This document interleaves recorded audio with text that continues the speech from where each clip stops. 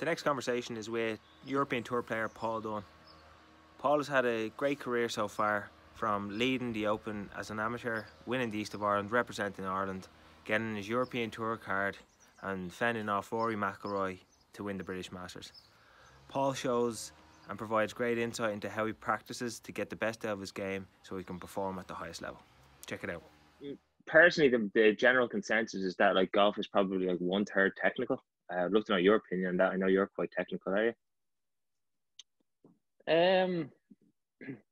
I find it hard to put a number on it because I'd say it would depend on where you are at technically at the time, because sometimes the answer is technical and sometimes it's not. Like generally it's not, but I would say that people do go down a rabbit hole of they go way too far down the technical route, and it very rarely produces good results when you go too far down that route. And nobody goes down a road that's too competitive, or too game oriented. So I'd say like if you were looking at which way you want to veer, if you're going to be extreme either direction, it'll be towards the competitive side and get away from technical stuff. But having said that, sometimes you're at a tournament and like it's one little technical turn, and that's what's going to do it for you, because all the rest of the competitiveness and the short game and the stuff can be really sharp. You're just waiting for that one little spark to click. So I would say it would depend on kind of where you're at, but generally,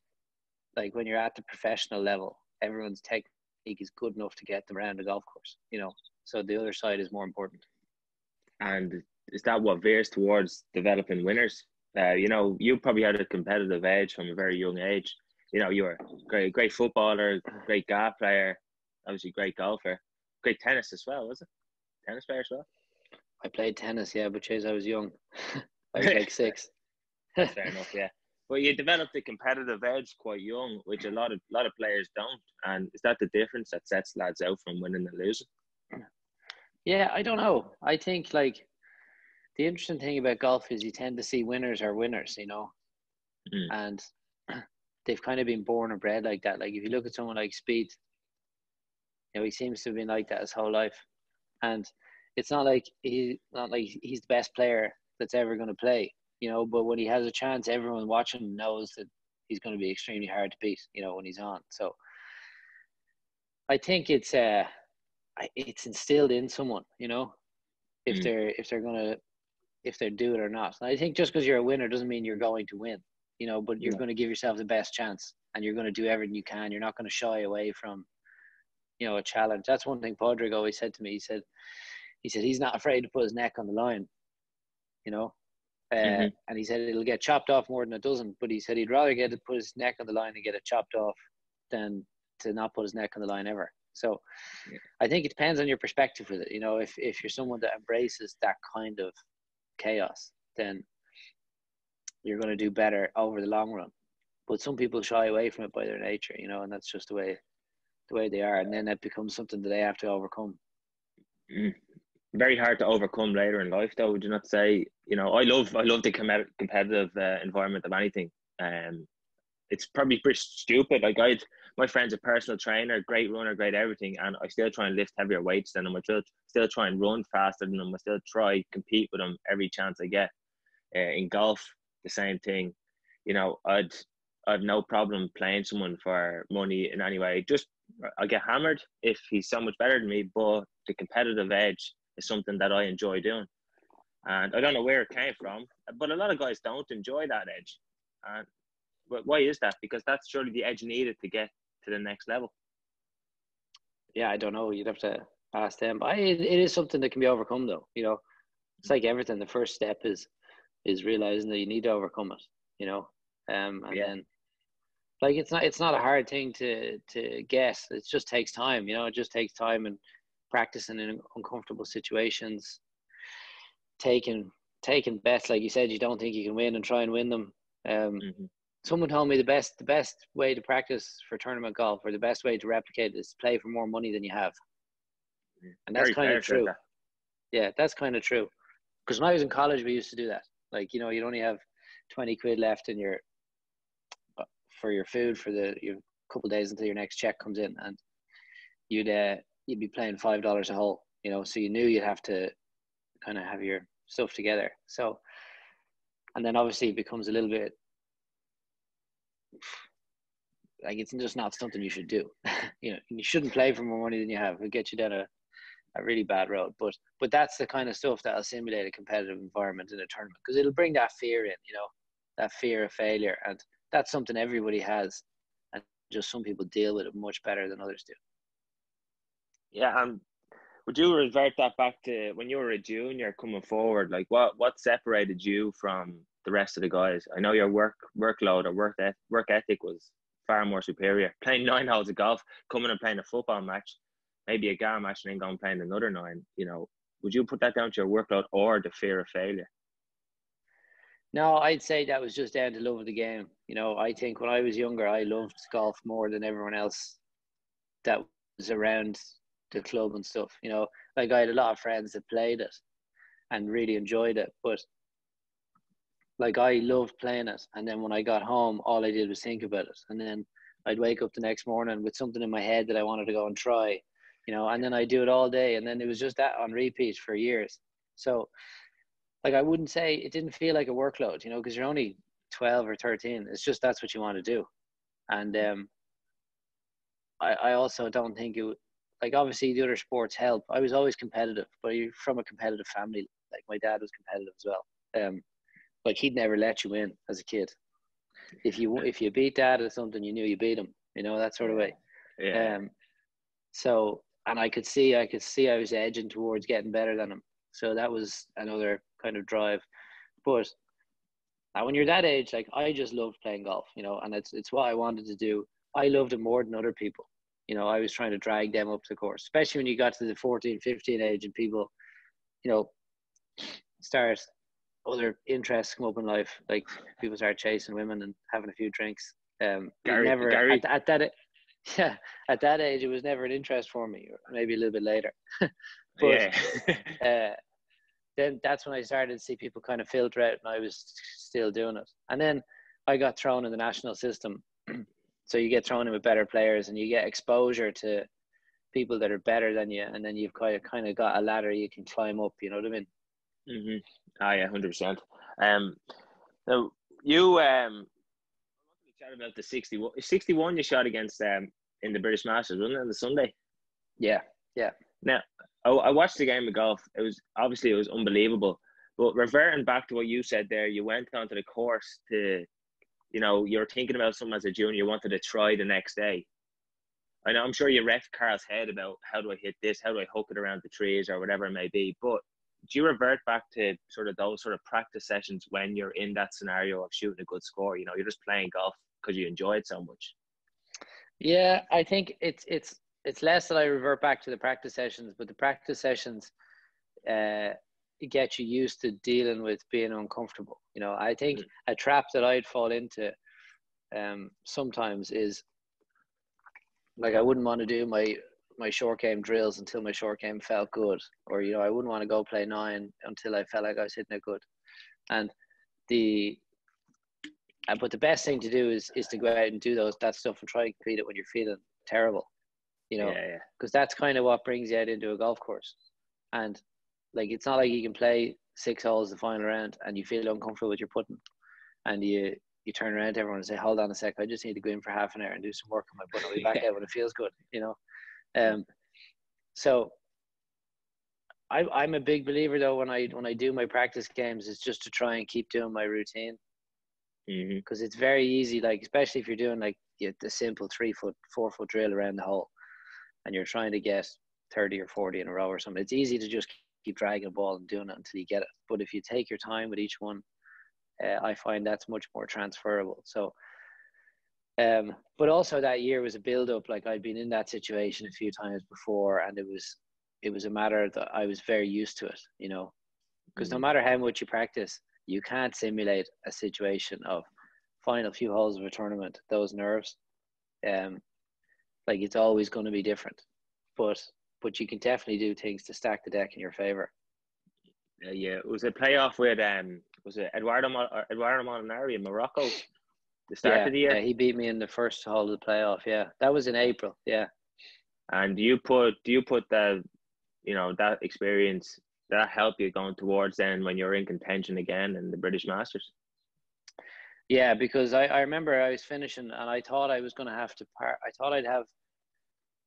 I thought the only person that I was competing with the last two holes was Paul Waring. He was playing in front of me and I was watching him. So I thought if I finished par, I'd been a playoff par birdie, I'd win. And by the time I got down to the 17th green, Molinari he birdied 17 and eagled 18. And he'd gone from not even on the leaderboard to one ahead. So then all of a sudden I had to birdie the last to get into a playoff. And that kind of just taught me that like enough was never enough, you know. So when I played, I was definitely going back to that when I was playing the final round. And I think I got off to a really good start on Sunday, and I was 3 ahead through 6. And that was it then, you know. That was a reminder of 3 ahead is nothing. It can go in the space of 5 minutes. So just kind of keep the foot down and keep pressing. Obviously, I was playing well, and I got breaks. You know, I think every time I look at anybody win, they always seem to get the break at the right time. And, you know, I got a couple of them. So, meant to be. Yeah, of course, yeah. And did you come second in the Spanish Open the same year? Or was that the year after? No, that was next year. When in that scenario, I'd love to know how you were thinking, because I was watching it, and I don't think you had your best up on the Sunday, but you still sort of were grinding around and making scores. You know, what do you put that down to? Surely that can't be technical. There has to be something that you worked on over time to be able to do that. No, I've never watched that round back. I remember the feeling I had after was that I didn't play that bad. I obviously didn't play as well as I had on, because I remember Thursday I might have been 1 over through 6 or something. I hadn't played an event in Europe in a couple of months, and I had the cut line. I mean, through 6 holes on Thursday, I had the cut line in my head. I was out late Thursday. Don't know why. And all of a sudden I rattled off a couple of birdies, and I wasn't feeling like I was, you know, it was only Thursday. I was just feeling like I was pushing further and further away from the cut line, which was great. And then I eagled 18 and all of a sudden was leading. I think I shot 600 and went out the next morning. The great thing when you're playing well, when you have late early tee time, is you get off the golf course, go to bed, wake up, and you're back on the golf course, you know, and you kind of continue. And I shot 7 under, had a good lead. But I think I shot 1 under on Sunday. I went out tied for the lead, but I didn't play as well as I'd play, but I played well enough. I failed to shoot 5 under, and I just needed the putts to drop. I putted great all week, and I felt like I putted well that day and nothing went in, that sort of thing. I couldn't get any momentum going. Like you say, things have to go right when you win. Like I remember John won that tournament, and he hit it on the bank left to 17 with his tee shot. And you could go out there now and not a ball will stay up on that bank. Like every ball rolls in the water, you know. And he got up and down for par. And that's the difference, because, I mean, you go down to the drop zone there, you're making 5, you know.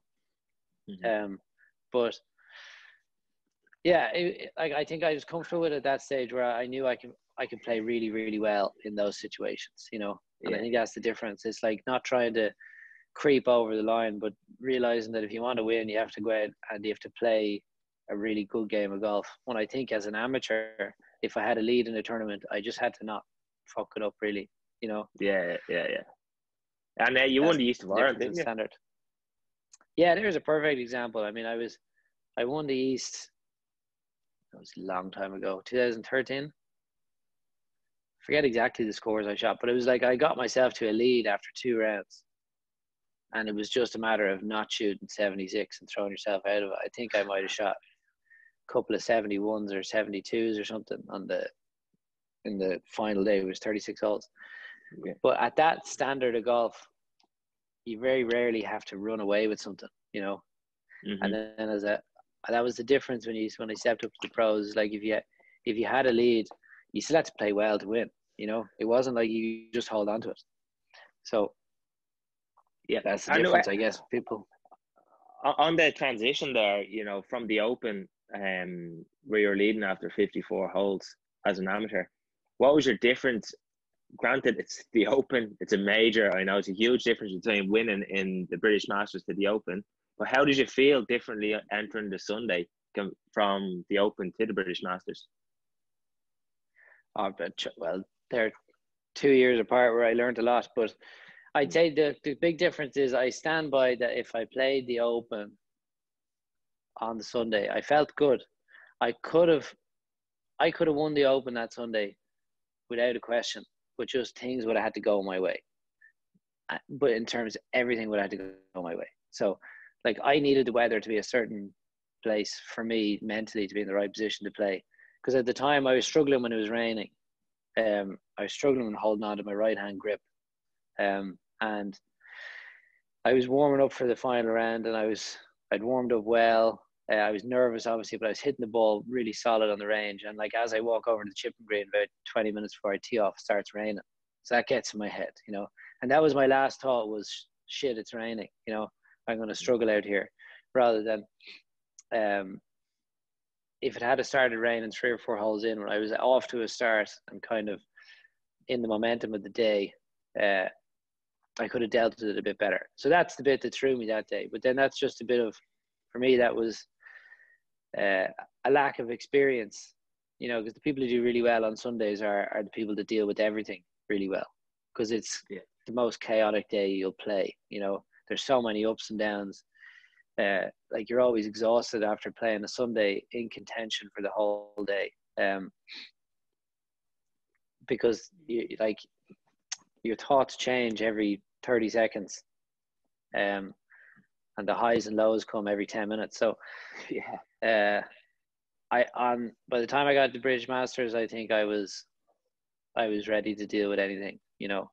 So like when people started making a run, or if I hit a bad shot and got myself in a little bit of trouble, it wasn't as big of a deal, you know. When back in St Andrews, it would have been more panic stations, especially if you play St Andrews when it was raining. I was struggling releasing my right hand; it kept slipping off the grip, so I'd block it. And anyone who plays St Andrews knows you don't want to go out feeling like you're hitting blocks. Don't mind going out there hitting hooks. Yeah, just you play St Andrews, just turn your right hand over, hit hooks all day, and you'll be fine. Yeah, I learned that the hard way the first time I played it. Oh well. Yeah. But with what did I want to say to you? There was when you in St Andrews, you know, you're talking about you didn't deal with it well. How do you prepare going forward to deal with, you know, when the shit's going to hit the fan and you're like, all right, I didn't expect this to happen. How do you deal with it now going forward than when you did in St Andrews? I don't think I don't have like a remedy. It's just like it's experience, you know. Yeah. So I've done it before. I've been there, and so when that sort of thing happens, you just take it in your stride better. You know, you learn to brush things off and not dwell on them, and take things as they come. So I think I'm definitely afraid of losing a lot less now. You know, I don't mind if I go out to a Sunday and lose, as long as I give myself a chance to win. Yeah. You know, I want to be able to do everything I can to give myself the best chance to win. And if things don't go my way and I don't, it's fine. But I don't go out there afraid of not winning, you know. So your acceptance is a lot better. Exactly. Yeah. You go out there and like, I'm happier with the player that I am. So I don't feel like I need to prove anything to anybody, you know. Like I go out there and I know what my game is, and I just try and play the best round that I can. And if that means I lose by 5 or win by 10, you know, you did your best. Yeah, exactly. Yeah. I think the other way, I was chasing leaderboards a little bit too much, and someone birdies the first 2, and like you're like, oh, I'm 2 behind now. I got to make a push, and you're like, it's only the second, you know. Yeah, exactly. Yeah, that was brilliant. And how are you going to prepare now going forward? How's the hand, by the way? Yeah, it's grand. It's getting there bit by bit. It's not fully there yet, but we'll I don't know how long it'll be from now, because it's hard to tell with the small bones in the hand and the way the circulation works or whatever. It's hard to put a date on it, but it's a lot better than it was a couple of months ago. So it's just trying to get that final push to get back playing again. Are you hitting full shots? No, not yet. No, just trying to still work on the rehab, getting there to where I can get back practicing again. And then I guess the silver lining is there's no tournament, so I'm not losing any ground. Yeah, fair point. Yeah, and how are you going to manage your sort of expectations when you come back? You know, I obviously in the long run you'd like to be back up to the top. How are you going to manage that, you know, bit by bit going forward? I don't think my expectations have changed. I whatever tournament is be my first tournament back, I'll be trying to prepare for it to try and give myself a chance to win. You know, obviously that's the dream scenario. Go out and win the first one. But I want to come back to it. Like I'd like to when I can get my game back in shape to go out there and try hit the ground running, because I'll be mentally very refreshed. You know, I've had a long break, and try and get ahead of everyone. The only thing is when we all come back, I won't be the only rusty one, which is good. Yeah, fact. And just on that, the last question I wanted to say to you or ask you was, how do you prepare? Effectively, like sort of a doomsday hypothetical, you know, like you have to win this tournament, or you have to say, for argument's sake, win this tournament, or else the world is going to end. How do you prepare that tournament, and how do you manage your mental intensity going into the tournament?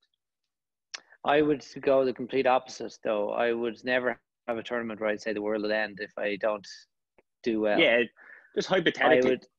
But I would always have the mindset, helps me play well, that if you get in those really high pressure situations where you have to play well in a tournament, I would always have the outlook that, like, no matter what happens that week, your life isn't terrible. You know, like you always go back and you have your family and you have your friends and you have your life. The people that care about you aren't going to hate you because you play badly, you know, and that makes it easier then to see it as a game, and you go out and try and compete the best way you can. But like when it comes to, in terms of preparation, like I would do a lot of competitive practice, or like trying like grinding practice if I was at home. And you know, try and compete if I'm on my own, try and compete with myself, like give myself a number of shots I need to get up and down or something, or else I have to go around the circuit again.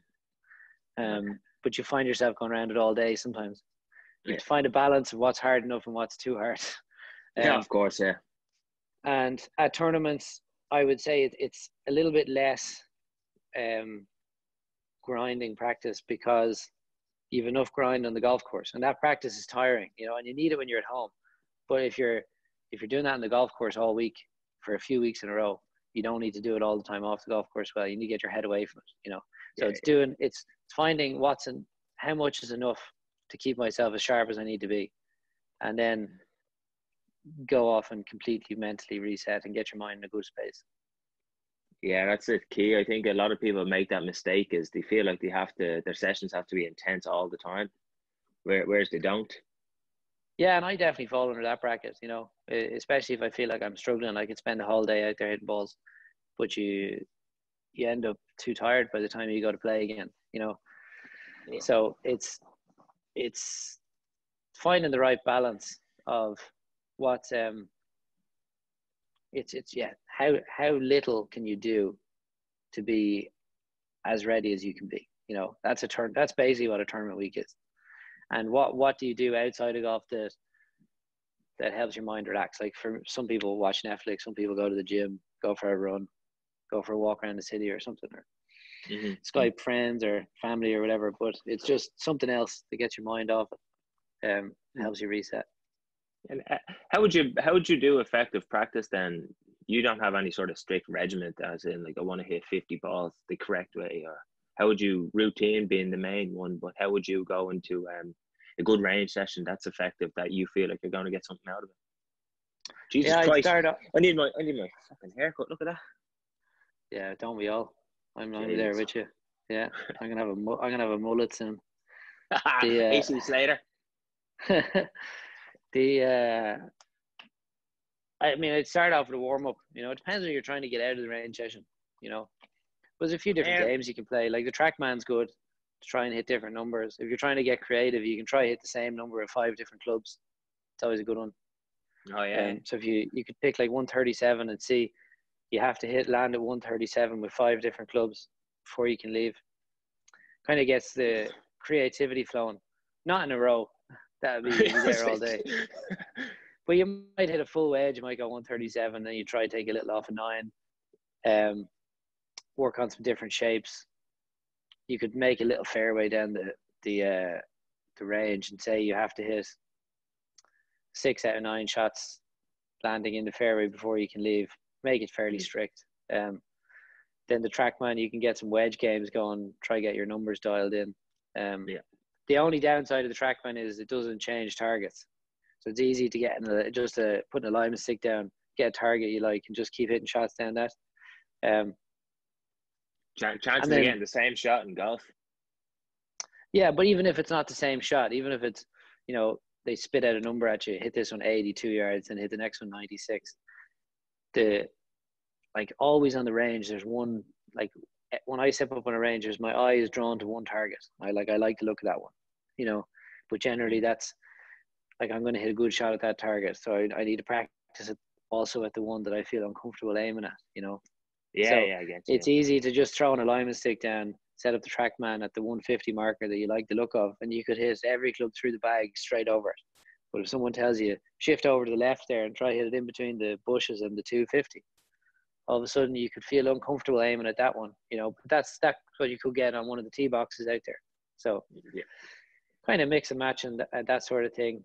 And then there's definitely a time and a place for block practice. If you have a coach there and they say you need to do a little bit of work on something, you can stand there for half an hour and just kind of repeat it over and over again and try and ingrain it.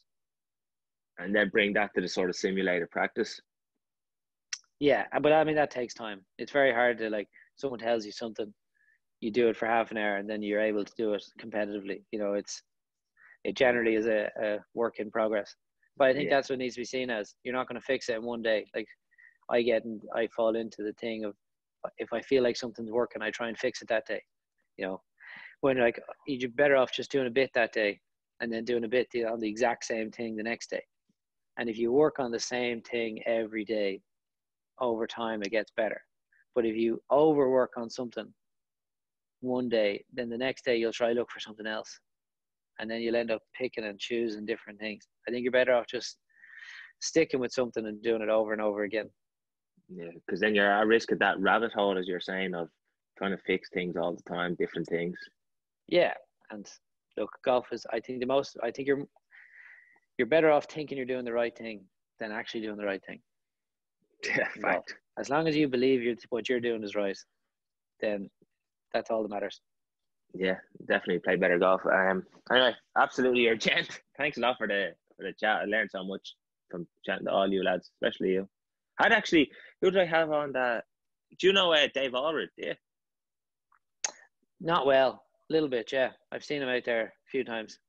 Jace, he's brutal when it comes to practice, as in there's no bullshit. It's absolutely brilliant. Yeah. I've read his book, yeah. Brad, what do you think of it? It's very good, yeah. I took little bits of it and use it. I would have had a college coach that would have been very similar to that. Yeah. So he's still like, if I'm struggling with my practice, I call him and he sends me on some games to do. Yeah. But he would have been very similar, and he would have changed the rules as you've gone along to try and fuck you over. Just love that. He basically was like, any game, he said, if you play a game and you're not pissed off halfway through, the game's not hard enough. I love that. That's brilliant. Yeah. And now, do you get pissed off though? Do you ever want to throw in the towel? Do you? Oh, I never want to throw in the towel, but I want to kill him. Fair enough. Yeah, I can't blame you. I was in the same thing when I had this conversation with so many people. How does how do you not throw in the towel? How do you keep going? And I said, I can revert back to, it's not golf, I can revert back to the first run I did. And I told them I had to do 100 kilometers, and I was 40 kilometers in, and I was fucked. I couldn't move. It's the longest I've ever ran in my life, and I had to do 60 more. And whatever I did, I managed to do it. So I said, why would you pack it in if you're struggling to hit a golf shot?